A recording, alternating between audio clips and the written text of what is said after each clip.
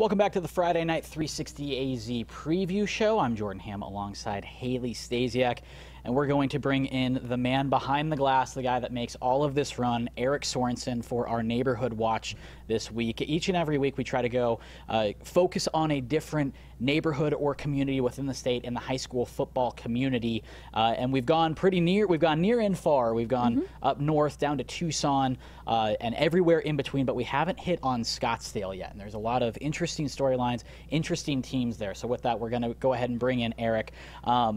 Eric, I know that you've seen a lot of 4A powers, and it seems like, you know, Saguaro has had a stranglehold on the division for the last half decade.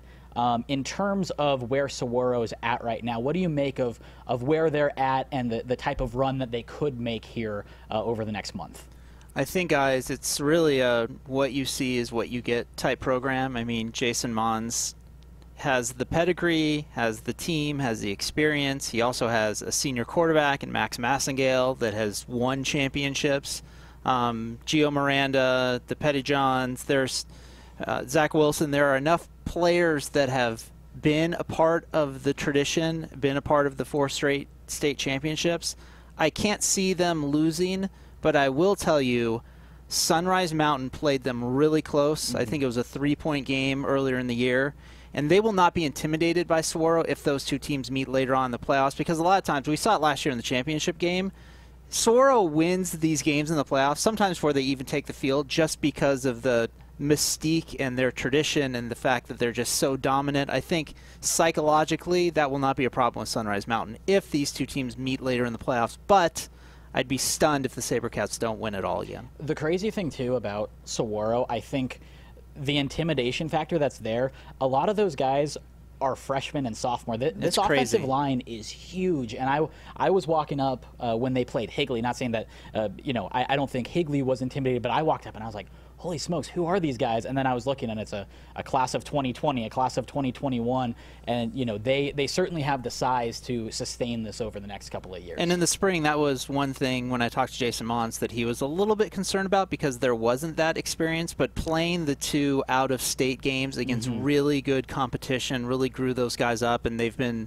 like I said, pretty much rolling every team outside of Sunrise Mountain in terms of the teams they've played here locally. Eric, you and I spoke with Notre Dame Prep head coach George Prelock earlier this year. He's really gotten the kids to buy into this program. They're undefeated, and they're taking on Vista Grand this week. What do you foresee with them in the playoffs? Seasoned and sound and disciplined team. They really don't have any sort of weakness. When you're talking about Cole Fisher and Jake Smith, 2 of the elite, most productive running backs in the state, they're going to be a handful. I mean, you talk about Saguaro, and Saguaro really only playing 1 close game. You could say the same thing about the Saints. They played, I believe it was Desert Edge, is that right, Jordan, earlier in the year, and it was a 24-21 game. 28-21. 28-21, yep. Yeah. And since then, they've just been rolling right along. I saw them against Chaparral, that game. The final score did not indicate how dominant the Saints were over that Chaparral team, and they're one of probably 4 or 5 teams in 5A that have a chance to win it all. Obviously, Centennial is the front runner, but it wouldn't surprise me if any one of those teams listed right below Centennial made a run at the state championship. You mentioned the Chaparral Firebirds. What did you make of that?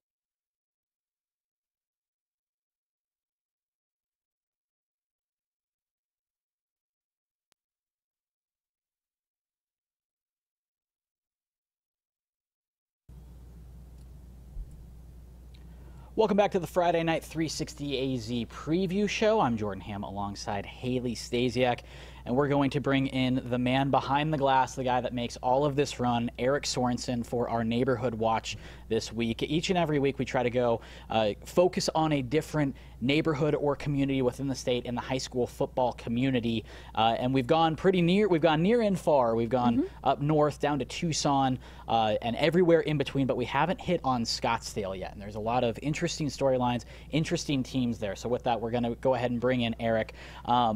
Eric, I know that you've seen a lot of 4A powers, and it seems like, you know, Saguaro has had a stranglehold on the division for the last half decade. In terms of where Saguaro is at right now, what do you make of where they're at and the type of run that they could make here over the next month? I think, guys, it's really what you see is what you get type program. I mean, Jason Mons has the pedigree, has the team, has the experience. He also has a senior quarterback in Max Massengale that has won championships. Gio Miranda, the Pettyjohns, there's Zach Wilson. There are enough players that have been a part of the tradition, been a part of the 4 straight state championships. I can't see them losing, but I will tell you, Sunrise Mountain played them really close. I think it was a 3-point game earlier in the year. And they will not be intimidated by Saguaro if those two teams meet later on in the playoffs, because a lot of times, we saw it last year in the championship game, Saguaro wins these games in the playoffs, sometimes before they even take the field, just because of the mystique and their tradition and the fact that they're just so dominant. I think psychologically that will not be a problem with Sunrise Mountain if these two teams meet later in the playoffs, but I'd be stunned if the SaberCats don't win it all again. The crazy thing, too, about Saguaro, I think the intimidation factor that's there, a lot of those guys are freshmen and sophomore. This offensive line is huge, and I was walking up when they played Higley, not saying that, I don't think Higley was intimidated, but I walked up and I was like, holy smokes, who are these guys? And then I was looking, and it's a class of 2020, a class of 2021, and they certainly have the size to sustain this over the next couple of years. And in the spring, that was one thing when I talked to Jason Mons that he was a little bit concerned about, because there wasn't that experience, but playing the 2 out-of-state games against really good competition really grew those guys up, and they've been, like I said, pretty much rolling every team outside of Sunrise Mountain in terms of the teams they've played here locally. Eric, you and I spoke with Notre Dame Prep head coach George Prelock earlier this year. He's really gotten the kids to buy into this program. They're undefeated, and they're taking on Vista Grand this week. What do you foresee with them in the playoffs?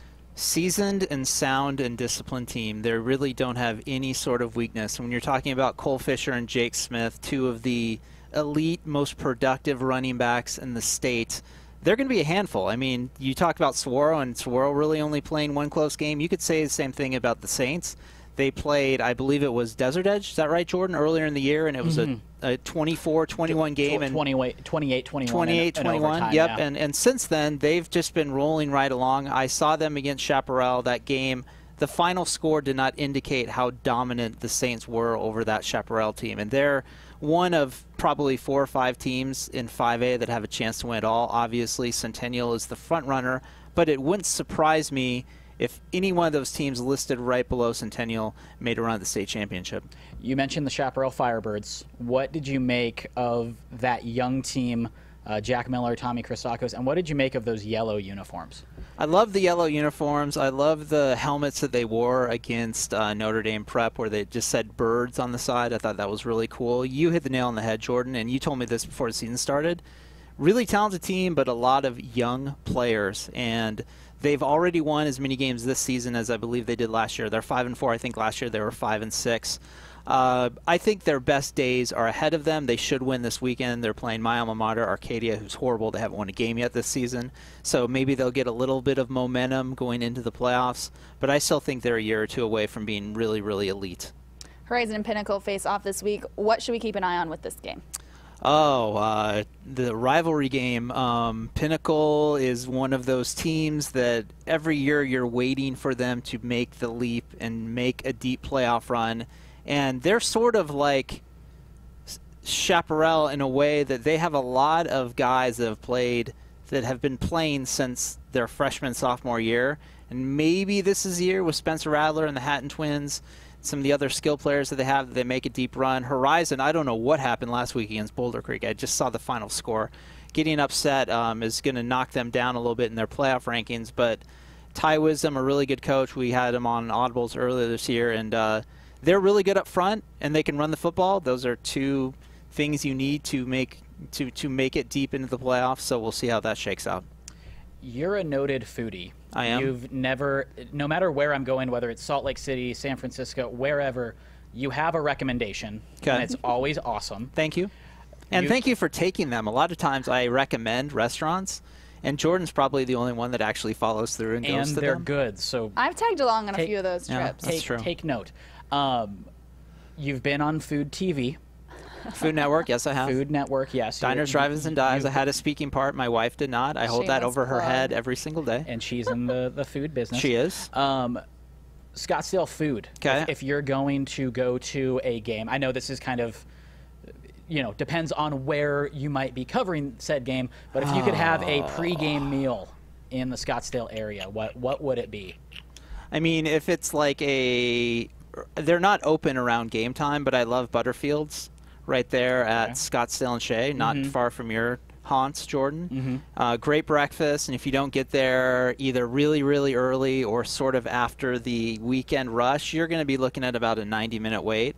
And the place that I really like to go, that we like to go, kind of under the radar, a lot of old people eat there, but Roaring Fork down at Scottsdale Fashion Square. The ham parents love Roaring Fork.